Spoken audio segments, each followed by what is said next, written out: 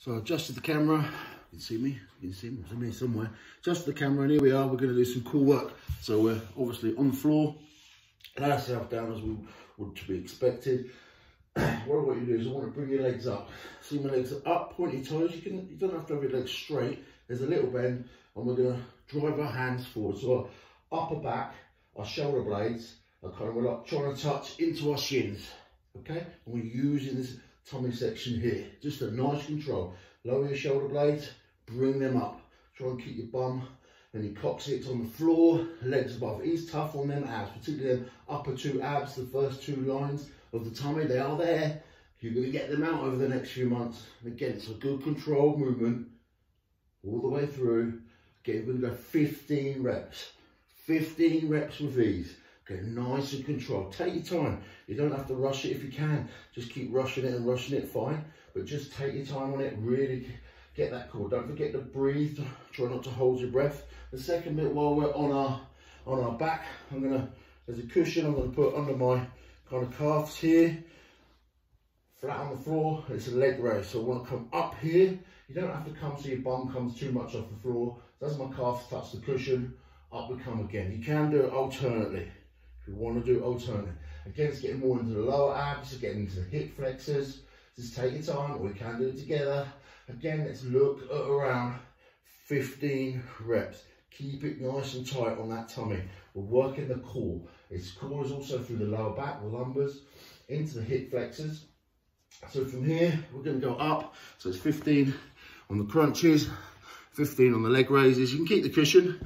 We're going to go more into a plank, more traditional plank. I'm just going to go slightly side on. So you're in the arm press position. Keep that hips down. We're going to hold that for a few seconds. Bring one leg up for like 3, 2, 1. Down we come. Bring another leg up for like 3, 2, 1. Just try and hold that into that plank. I'm in that press up position. It might be slightly easier for some of you to put your arms down, your elbows down on the floor, into that plank there, more traditional style. Again, but keep that up if you can. Just keeping it in. Don't have your bum too much in the air, which mine basically was. So there, nice and controlled. 3 seconds each time. So let's try and do that 5 times. So 3 seconds on here and 3 seconds on here. That's 1 round. So do it 5 times. You can get, again, you can be into the press up position or onto your elbows. That's perfectly fine. But again, go around that. This is your, now you've done your kind of your pike crunches.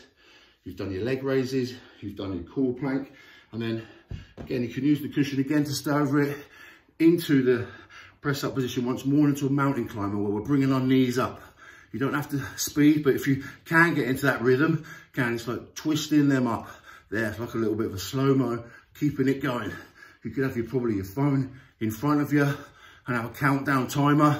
Let's aim for a good minimum of 45 seconds. If you can get 60, brilliant after all that. So you're just gonna keep that going. That's the core work. Basically core, again, just for a couple of minutes in, I'm puffing and panting. So we have got our floor work for like the crunches with our legs elevated. We've then got either alternate or together leg raises. Our planks, we'll bring our feet up. We don't need much apparatus apart from body weight. Occasional cushion. I've obviously gone for the jungle version. And then, of course, the mountain climbers for time, minimum of 45 seconds. You can do that. Repeat all that 3 times. Do it with the legs. Go around that twice, this 3 times. Every other day or every day. That'll be good going. Have a great day. I'm going to come back more in the week with some weighted stuff, some outdoor stuff. You might see me and Matha actually and Kat down the park somewhere soon. It's Mother's Day. Have a great Mother's Day to all you mums and even the ones that are no longer with us. Big love.